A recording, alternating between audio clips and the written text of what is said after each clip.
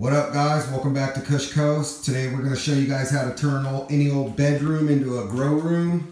We're going to do this one with two 315 Sun System LECs. They're light emitting ceramics. They're extremely cost effective and efficient, so they're great lights to use. We're going to do it on a 4x flood to drain table, just like the normal systems we use in most of the videos you guys see.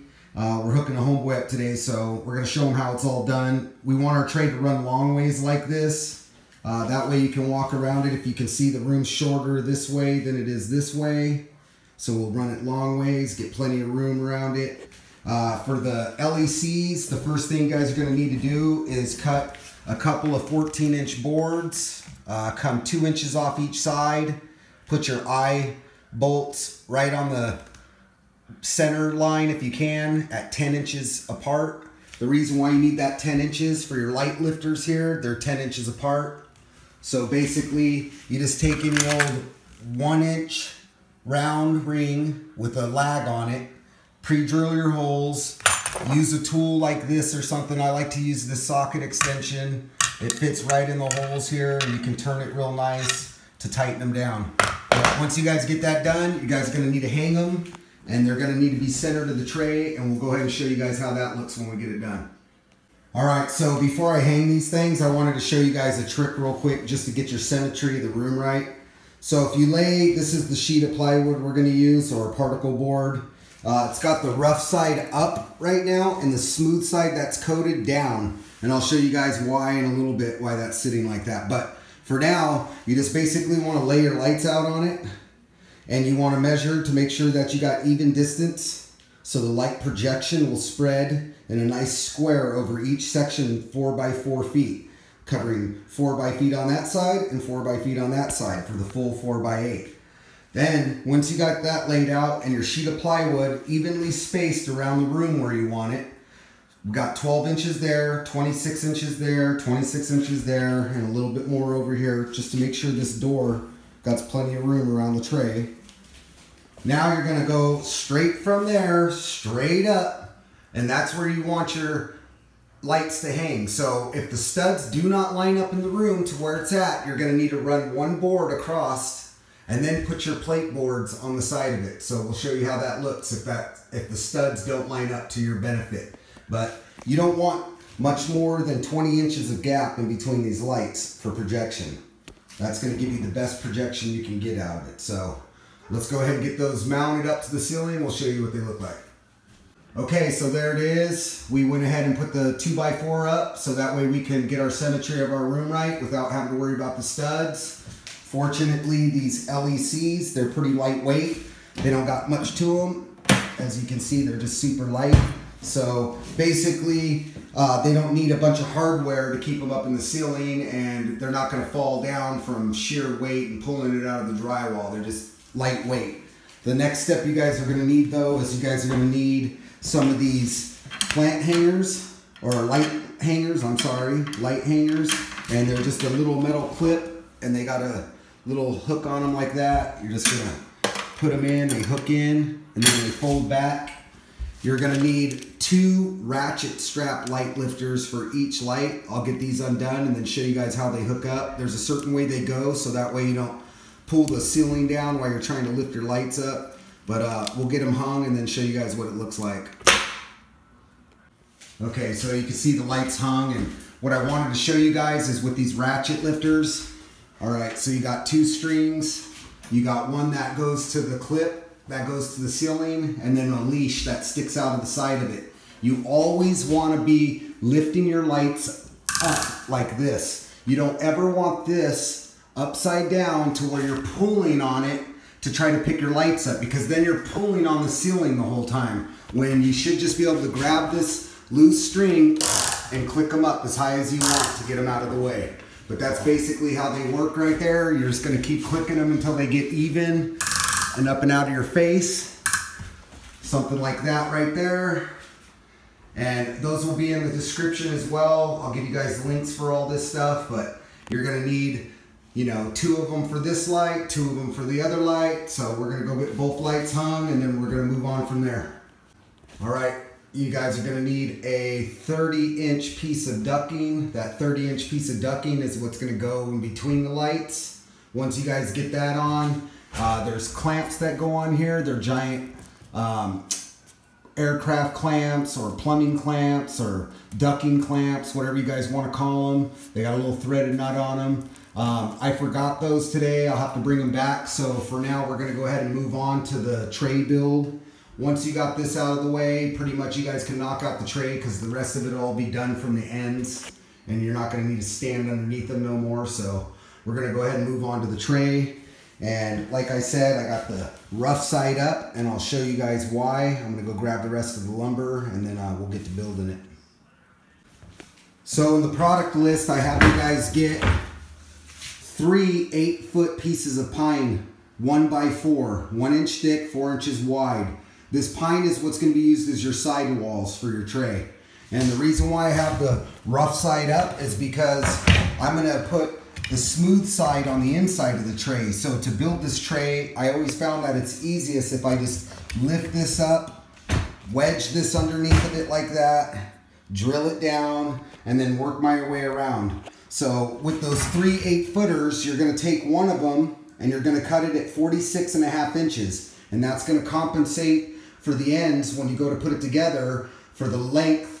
That way it doesn't make the ends widen out fatter than the tray. It'll keep you at a true 4x8 foot all the way around.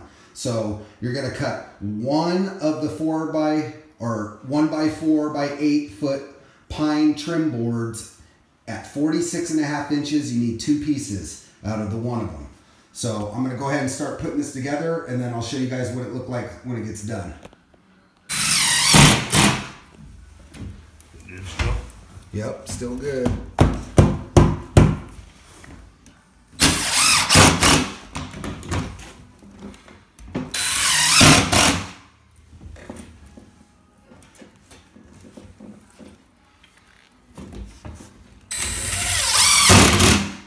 One left, this one right here.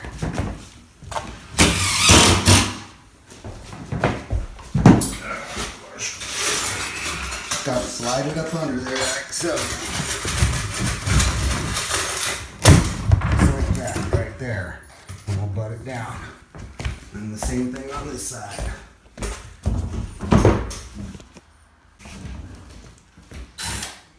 I just learned it's a lot easier to flip this tray over like this way.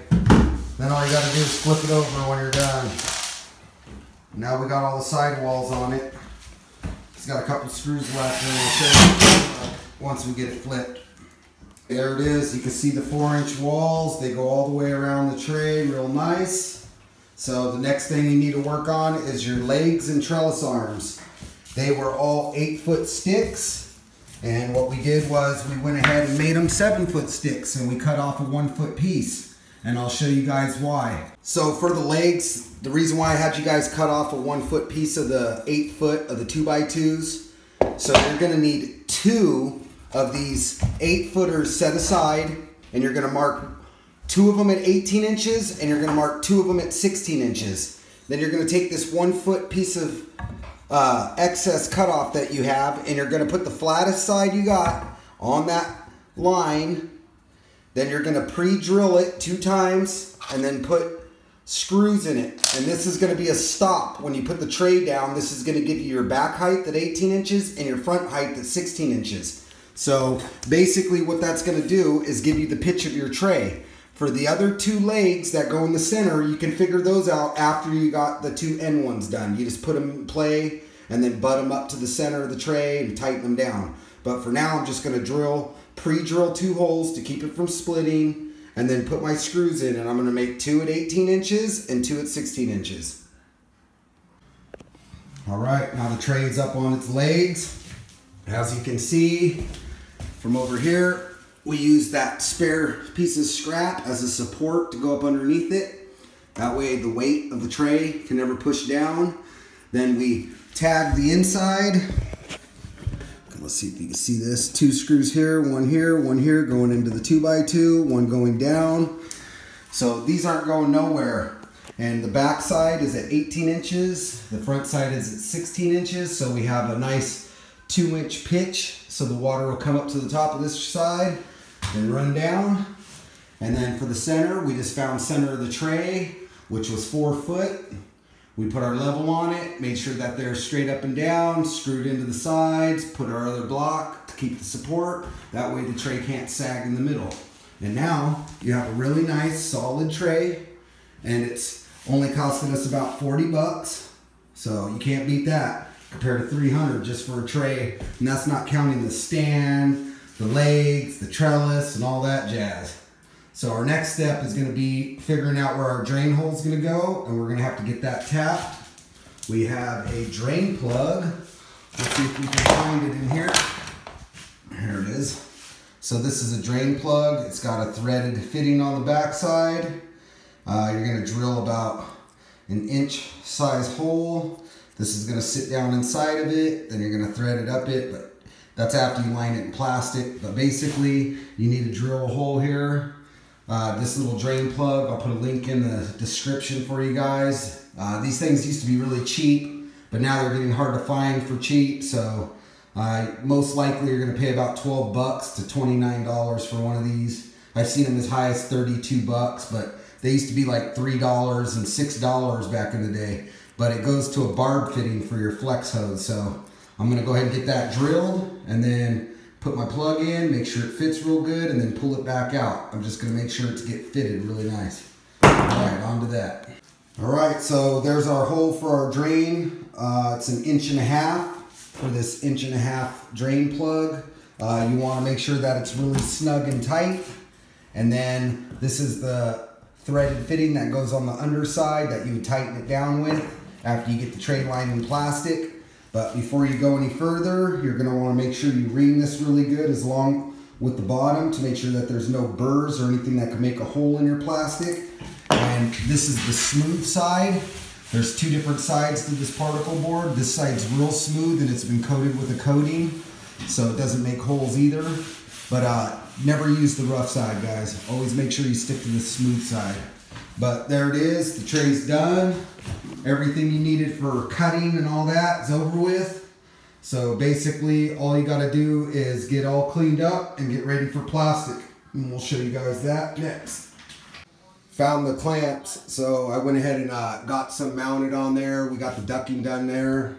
Now we're gonna lay out our plastic. We got about 6 inches hanging off the back side. And we're just gonna roll it out like this and then cut it after we get past this side about 6 inches. Sorry, it's dark in here. I covered my hole that I drilled with some duct tape just to make sure there wasn't no sharp edges and to make a real flat, smooth top. So I just star cut it with a razor knife, poke it out. We're gonna do the same thing when the plastic goes over it for our drain.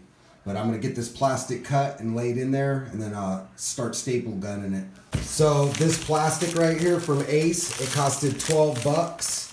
And as you can see, it is, where's the length at? Right here. Let me get it straightened out. So you see the length that says 10 foot by 25 foot. So if you think about that, for every 8 foot by 4 foot, when you roll it out, you're gonna get 2 trays. So we just cut it in half. And it's real dark in here still until I turn these lights on. But there's another section right here that you can see right here. And I'm gonna just take the roll that's left over and roll it back up. And then when I go to replace this plastic for the next round, it's already in there, cut and ready to go. And like I said, $12.99. I'll put a link in the description for that as well. Real quick, I just want to point out a great tip. If you guys take duct tape and you fold it back over on itself and you put it in the corners and on the bottom and you do that on each side and then you do it down there on that side of the tray, it'll really help this stick.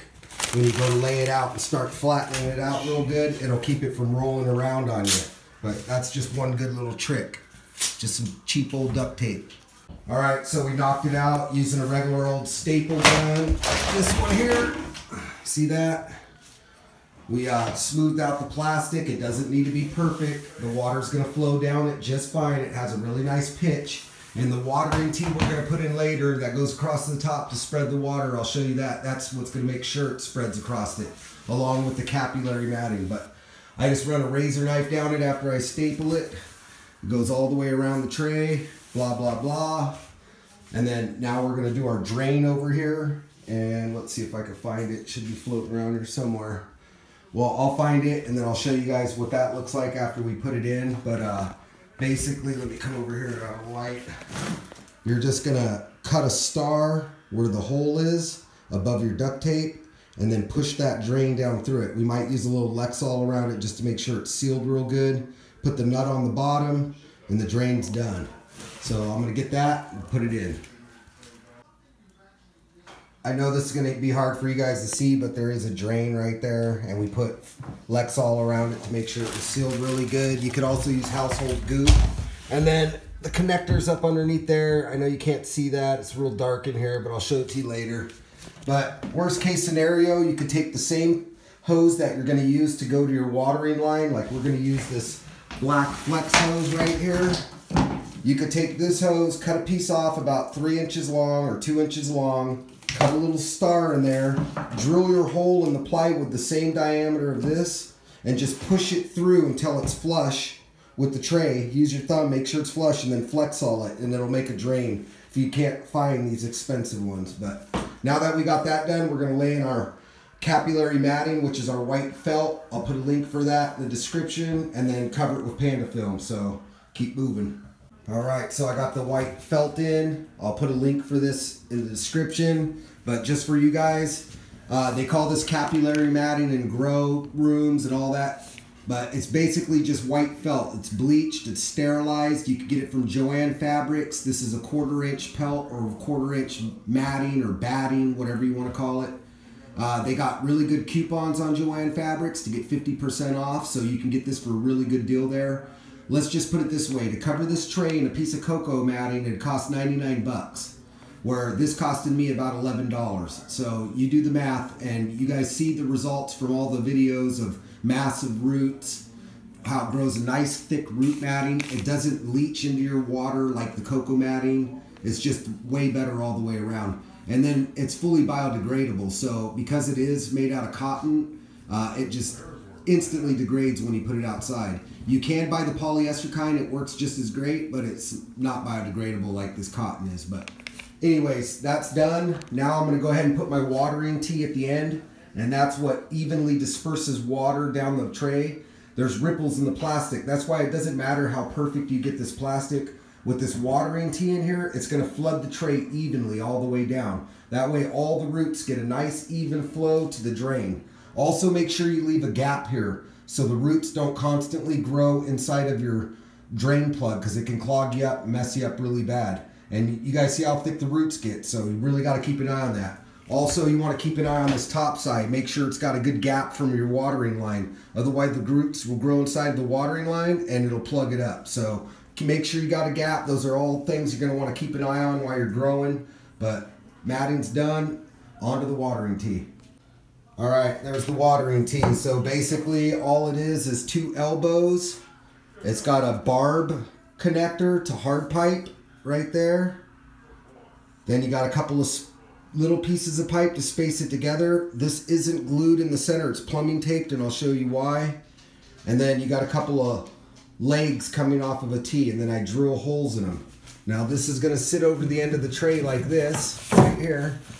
And then you're gonna squeeze this bad boy together real tight and make sure it's sealed. It's under low pressure. It's not a real lot of pressure, so it's not gonna leak without glue in that one spot when you put the plumber's tape on it. But what this is gonna do is gonna allow water to come out each end of the pipe as well as down the holes and water this tray real nice and evenly. Now all we have to do, whoops, I slipped over here. Hold on one second. Now all we have to do is hook our black flex line on this and get it over to our water reservoir. Get that back on there. There it goes. All right, here we go. Okay, so there's the Panda film. Covers the whole tray. This is gonna do 2 things for you guys. Besides creating a sanitary area, making it harder for bugs and things to get to your rhizosphere, this is also gonna create a humidity barrier and keep temperature in there, which the roots are really gonna like, the moisture and the warmth. So on cold days and all that, this is going to be a protective layer. Don't tack down the ends. That way you can check your flood and be able to look in there to see what it looks like during flooding. Also on the back side, that way you can pick it up and look inside there to check to make sure that your watering tee isn't getting plugged up. But you just use the staple gun and staple it down. Then when you're done, you just go through, rip it out. You can pull the staples or leave them.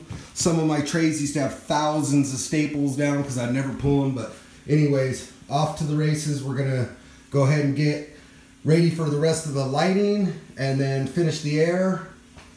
Close up that window and get ready to drop some plants in this tray. We got our line, our black line that runs to the top of our tray up there, comes back here. It's gonna go inside of this water reservoir.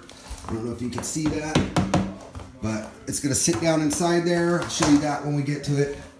All right, here we go. Here's our manifold. This is gonna be for our fresh air in. That'll be for our hot air out. Window closes down on it. We'll put a couple blocks up top to keep people from breaking in. We'll black plastic this. On the outside, it'll get coated. It's on the back side of the house, so nobody will ever see it. There's many ways to get fresh air and hot air out, but do whatever you can just to get the air in and out. So that's how we're doing it for this room, just like that.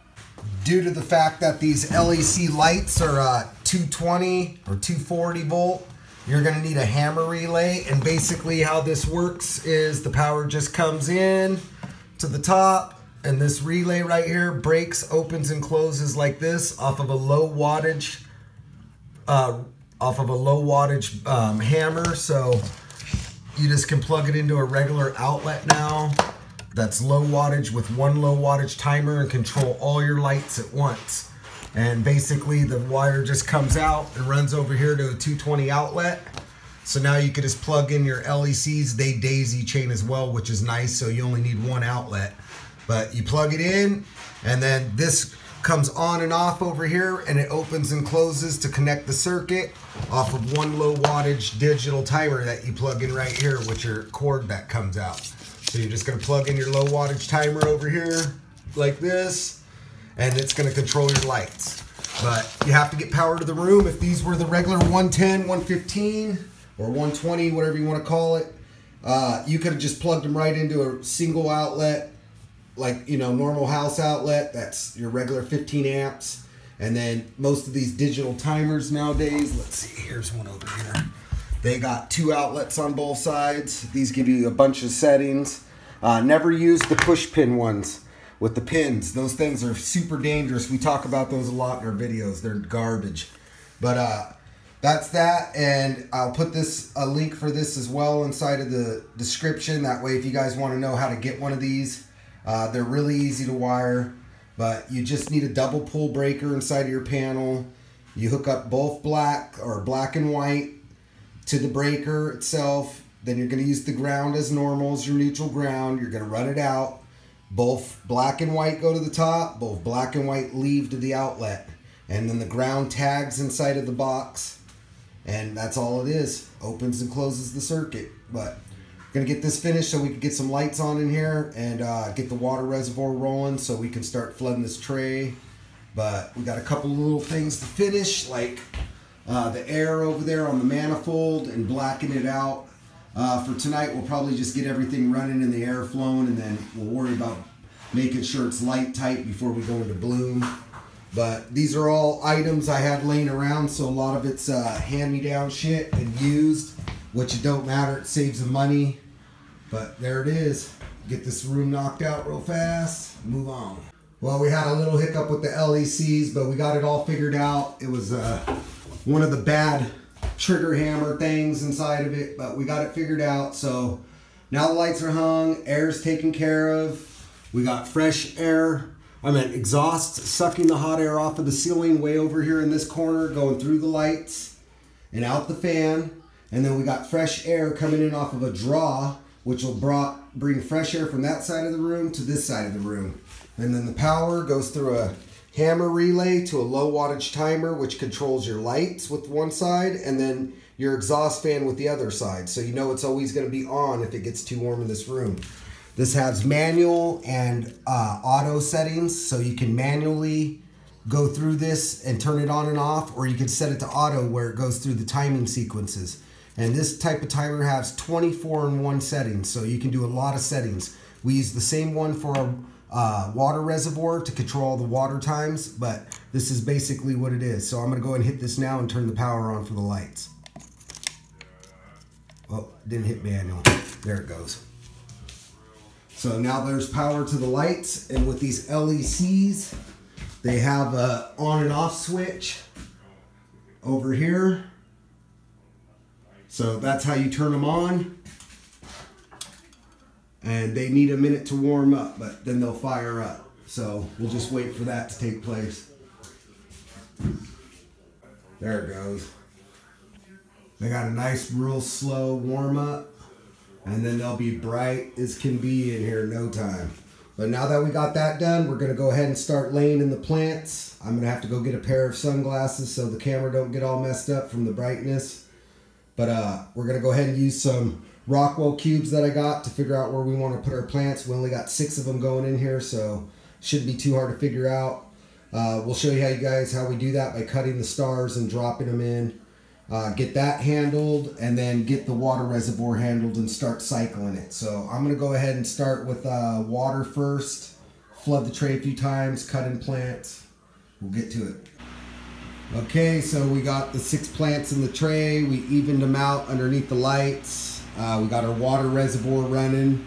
So about that water reservoir, make sure you guys get a Rubbermaid water reservoir if you do.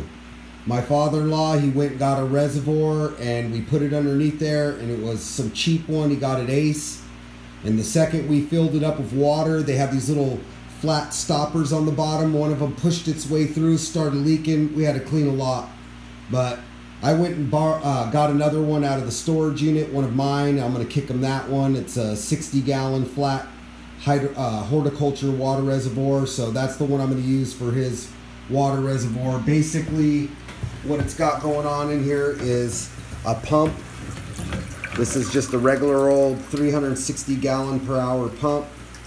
Eco line. I'll put links in the description for all these below. They're extremely cheap online through Amazon, and this one right here is probably 15 or 20 years old. I kicked it to them so you can use it.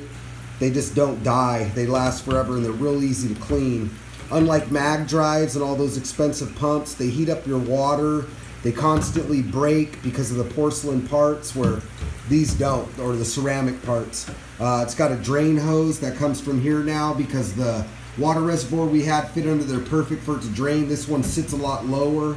I added a hose line just to make sure it got down.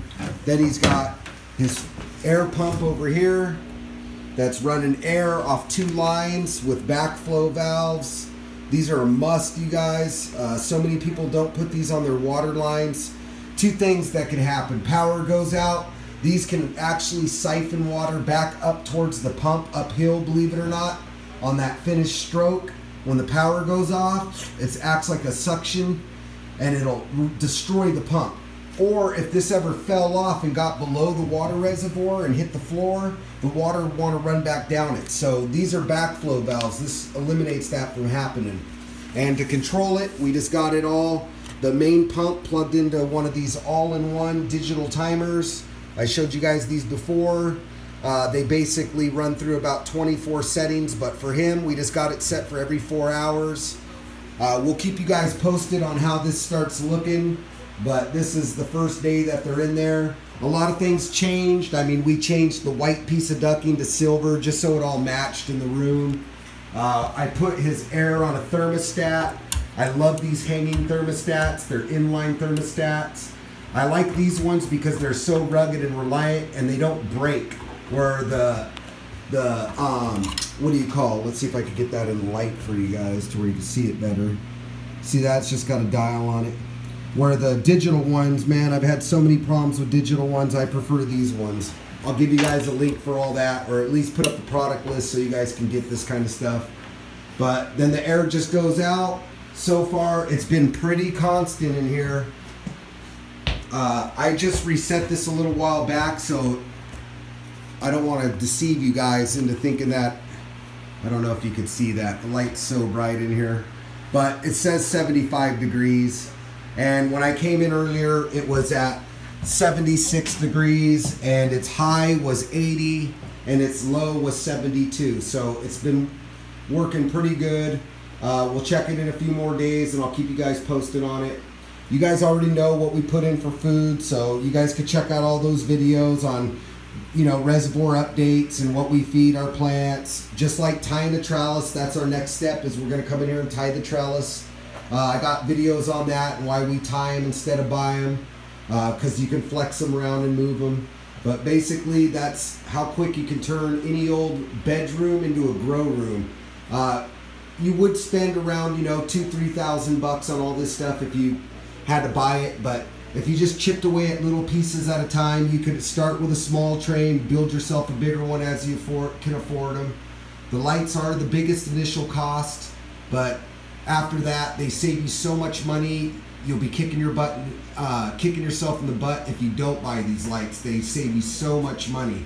We had problems with them firing. It ended up being a bad breaker from Home Depot. I never had that happen before, but we bought an identical breaker and boom, everything works. So sometimes the manufacturer makes bad ones. I'm not going to knock Home Depot for that, but there it is. Everything's done. Be sure to like and subscribe and check us out in our next videos. We're going to be posting his garden along with a bunch of other people's gardens. Be sure to follow us on Kush Coast on Instagram, Kush_Coast. And we'll catch you guys on the next side. And remember, it's not about spending $1 million to make $1 million, so save some money. Later, guys.